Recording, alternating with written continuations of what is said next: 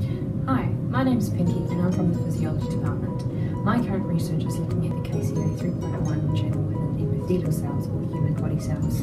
When there's a downregulation or less expression of this channel, you get disease such as inflammatory bowel disease. And what I'm trying to look at is how this channel is synthesized or made within the cell and gets to the basolateral membrane. In simple terms, like the human body that contains many cells, this building contains many rooms. This room depicts a single cell within the human body.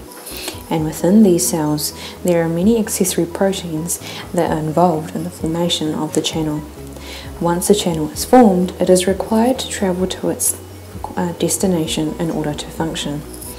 Once at its destination, it is required to allow the transport of substances in and out of the channel. There are many different ways that accessory proteins are involved in moving the channel from its synthesis site to its destination.